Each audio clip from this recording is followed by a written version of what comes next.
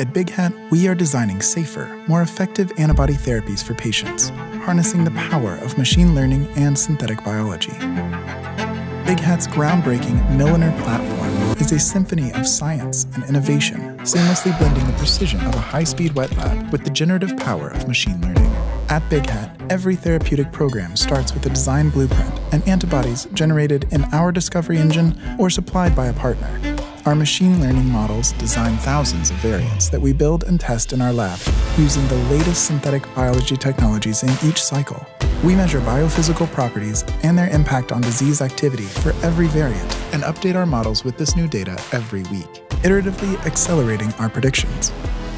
By repeating such rapid design, build, test cycles multiple times and using the test data from all previous cycles to inform the design of the next cycle, the platform can guide a highly efficient, multi-parameter sequence optimization across an intractably large sequence space.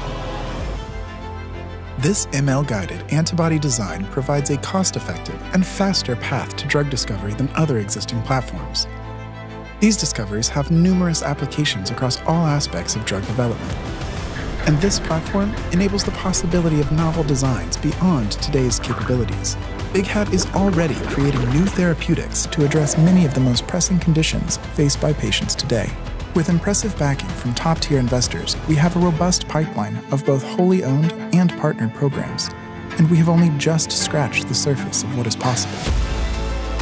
Now is the time to join BigHat on our journey to transform antibody discovery and help patients worldwide.